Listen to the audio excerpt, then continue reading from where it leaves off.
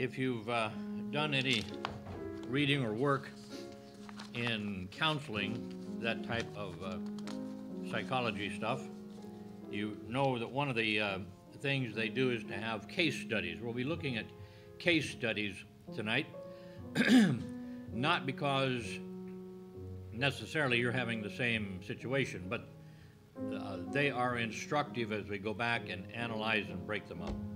So let's ask God to instruct us in this art of removing bitterness tonight.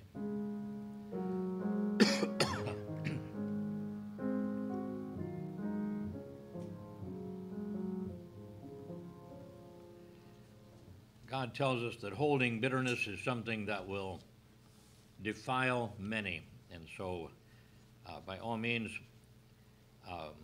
removing bitterness is a goal that we must have because we need it. It's not that we're only affecting others. So identifying the problem. Take a normal situation at a home and people end up yelling and screaming and cursing sometimes and throwing things. It's just a bitterness that needs to stop. But what's the problem? I say, well, that's easy. It's him. It's her. But very often we're playing a part in that. So here's a suggestion to help you effectively identify the basic offense in a situation. Number one, list the people with whom you have regular contact. That may be a lot, maybe a few. Circle the ones with whom you have conflicts. And so you are identifying the ones that you have conflicts with. And then estimate how often you have conflicts with each. Is it once a week, once a day, 6 times a day? When do you have those conflicts? And then number 4, describe in detail the most recent conflict. And this is to the best of your memory. And of course, being the author, you're going to play the hero and they're going to play the villain. So, but you recognize that as you write it out. So let me give you some actual case histories of some teens that were working on this material. And we have several stories here. First of all, a young lady says she comes home. Friday, I came home for lunch from school, and both of my brothers were there. When I came in the door, the younger brother said, "What are you doing here?" I said, "I came home for lunch." He said, "You can go back to school where you belong." Since they were there before me, they should have had my lunch ready. I said, "Why didn't you fix me anything?" He said, "We didn't feel like it." When I asked why they were acting that way, he said, "It's none of your business." Here's the conflict. "We had a few wrong words, and I went back to school without any lunch. I am very disappointed in my brother." And so, conflict and people parting their ways, upset with one another. A second story. I was washing the floor when my little sister came in from playing. I asked her to get upstairs and help my other sister clean her room. She looked at me as if to say, "Just who do you think you are?" She bluntly said, "No." Mom was on the phone, so I took matters into my own hands and began to help her walk upstairs. I ended up dragging her by her arms. I didn't hurt her, but to cause trouble, she began to scream and cry as if I were trying to kill her. Bitterness, conflict. Young man says, I was sitting in front of the TV, naturally. My dad came in and told me, go do something besides watching TV. So I went over, got one of my friends. We were playing in the garage and we're bouncing the basketball against the back door. Of course, that would be a great thing to do. My dad came out swearing at us like he always does. And I said, well, you don't have to swear about it. And he said, I'll swear if I went to. And I told him, not around me, swear some other place. Well, that set off the fuse. He grabbed a stick from the garage and came at me swinging. I told my friend to scatter. He ran one way, I ran the other. We went over to his house, and he told his mother what happened, and she said, I couldn't come over anymore. At this rate, I'm going to lose all my friends. When I came home, my dad said, if you don't stop causing trouble, I'm going to stick you in a home. He's always threatens to stick me in a home. Another case. Dad, Mom, and I were at the breakfast table another young lady, when we started discussing my future occupation, when my wife and I took our 10-year-old grandson, Jude, out. We were sitting, he's a steak eater, we found out. And so we took him to the beef house over there by Illinois. And so he was, we were waiting for the food. So I said, when we bring the grandkids out on this day, I like to ask them, because now you're 10, you're 2 digits old, you know. That won't change until you turn 100. But I said, you've already lived 10 years, 1 decade. He was talking about how I used to think a decade was like a really long time. Now here he is, a decade old. And I said, in the next decade, you'll be 20 years old. Just this amount of time again, you'll be 20 years old. And in college, he says, I might be married, raising kids. I suppose that's possible. And so I said, what, do you see yourself doing something then? And I think most impressive of all the grandkids we've ever asked this, we had one that said, I don't know. You know, I choose my TV shows and complain about the food. That's about all I do. But he said, well, by that time I want to be able to provide for my family and have a job that means something to me. And, wow, he thought this thing through. Well, they were sitting at the breakfast table, started discussing my future occupation. Somehow I said the wrong thing. I said that my life as a married woman would have little outside activity, etc. I gave my mom's life as an example. I didn't mean for it to cause friction, but it sure did. She told me I was ungrateful, unwilling to help around the house, etc. I said many things I shouldn't have. It's so hard. I love her very much, but we always have a tense feeling between us. So I don't know what your background was, but some of this might sound familiar. But let me ask you to approach this tonight on the basis of, here are some things that these kids actually happened to them. They reported this back to their youth pastor. And what if you were the youth pastor? What if you were the one giving them the counsel? What would you do? Well, here's what we did, and we'll take these ideas and then go back and look at these case studies. Step 1, list one person's faults. The first step in solving conflicts with a particular member of your family is to list all the wrongs and offenses he has committed against you. This is easy because we're very sensitive to how we've been offended. But let me expand your list. Examples of offenses: promising to do something for me and failing to keep the promise. Punishing me for things I didn't do. I heard about the kid who went to this teacher and said, you wouldn't punish me for something I didn't do. He says, of course not. He says, okay, I didn't do my homework. Being too strict in punishing me for things I did do.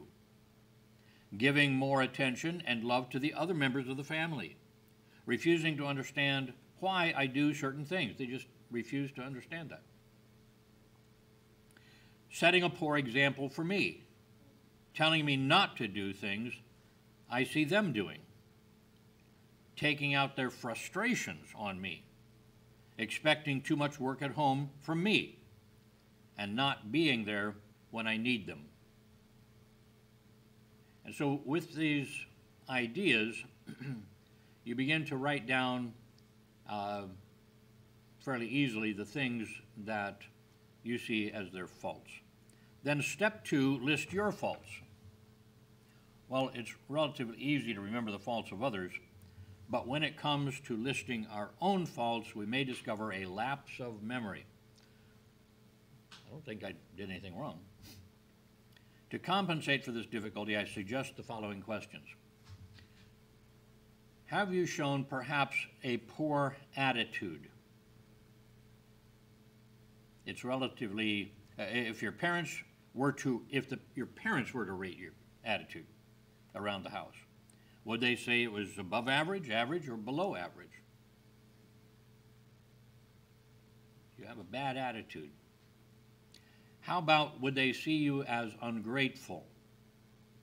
When is the last time you thanked your parents for the ordinary things they do for you, such as providing meals, working to maintain your home and car, and other benefits?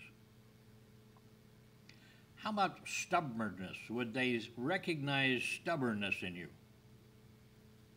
What is your immediate response when asked to do something around the house? Multiple choice. I do it immediately. I ask why it needs to be done. I say, I'll do it later. I say, I can't do it. I ask why someone else can't do it. How about untruthfulness? Have you done anything to cause your parents to lose confidence in you? For instance, have you told them only part of the truth so they would agree with you? Where did you go? I went to Joe's house. And then we together went and did that, but I'm not telling you that. Then they find out. Have you made decisions on your own that your parents should have made with you? How about bitterness? Are you showing bitterness? Have you been harboring resentments and bitterness for things your parents have done toward you, or your brothers and sisters? Is that building up? Is that something that you're holding against them? Then, possibly, laziness. How neatly have you kept your room? How often have you spent time watching TV when you knew you should be doing other things? Watching TV, maybe playing video games, whatever it is. All right, once you've identified what they might see as your faults, then step 3, purpose to ask forgiveness. This is back to our main study of clearing your conscience, and it actually, we're fitting it in now to a larger package of things. We're saying clear your conscience so that you can help them. So, purpose to ask forgiveness. This is by far the most difficult step because you have to say, I was wrong. God has shown me I was wrong. And then you have to actually ask if they will forgive you. And just stop talking and wait for them to answer. By far the most difficult step must be done in an attitude of complete sincerity, genuine repentance. You have to really ask for forgiveness. And then identify the basic offense. It's important to distinguish between immediate offenses and basic offenses. They are not always the same. It does little good to ask forgiveness for a small offense when in reality that offense is only a fraction of a much greater offense. In the conflicts described earlier, our case studies, the following statements reveal previous offenses being brought into the present conflict. You're not dealing with people every day brand new. You're talking to people that have a picture of you and the way you are. Home for lunch. The brother said, you can just go back to school where you belong. Well, the immediate offense was described as a few wrong words. But this reveals the basic offense as a wrong attitude toward the brothers, a failure to, by love, serve one another. How would that loving attitude have responded? The washing the floor girl. Little sister projected, who do you think you are to give me orders? The immediate offense was taking matters into my own hands. Mom was on the phone. That was the immediate offense. But the basic offense was harboring bitterness against the sister who was playing while she had to work. How dare you play when I have to work? That's the basic offense. Then the stick you in a home story. Dad said, if you don't stop causing trouble, I'm going to stick you in a home. The immediate offense was banging the basketball against the back door. Now, if he came to him and said, it was wrong for me to bang the basketball against the back door, will you forgive me? Probably not, because that's just one in a whole series of things.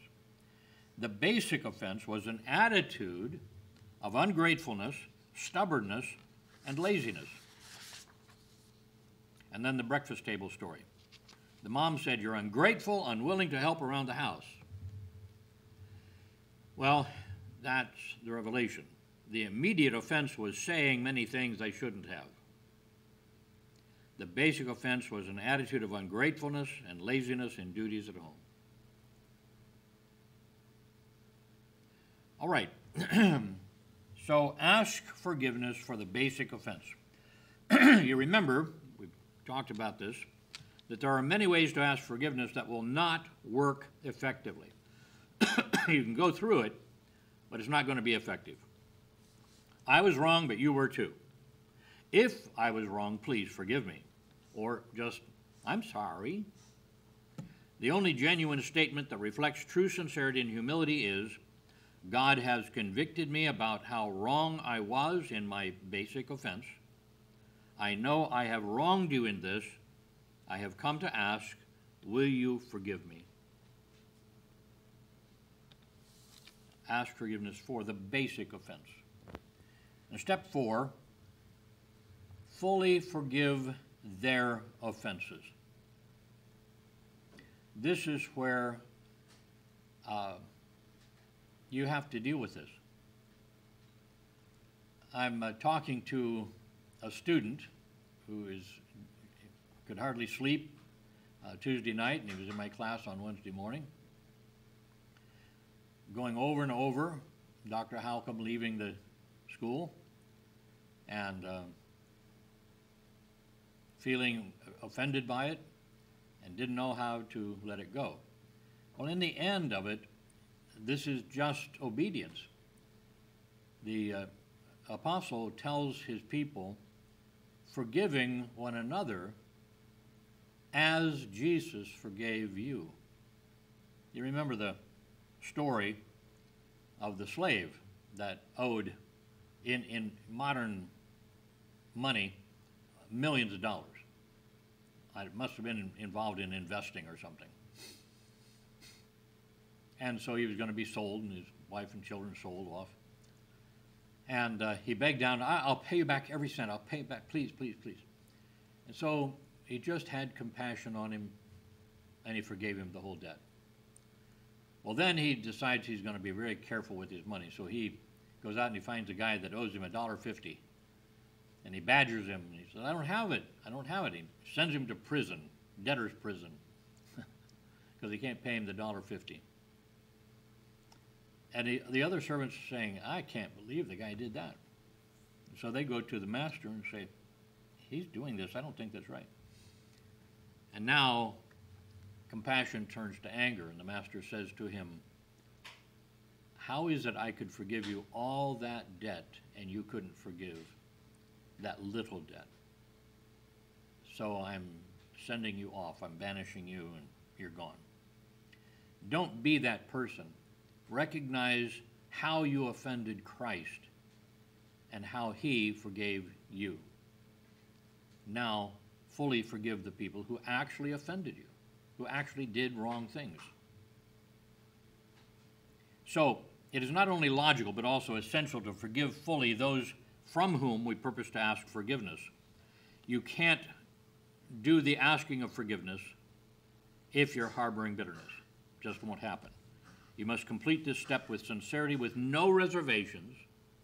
I'm sorry, except for the part where I got you back. Now that you have identified and dealt with the basic personal offenses, you can expect a relationship between your offenses and the ones offended. That's a cryptic statement. What it's saying is this, that once you recognize how they offended you, then you go to yourself and see how you have offended them. You're ready to ask forgiveness for that. You see that those things are connected, that the people around you often reflect what you have been doing. reflection like a mirror. You are seeing you in them. Now that you've identified and dealt with the personal offenses, you can expect a relationship between your offenses and those of the ones offended.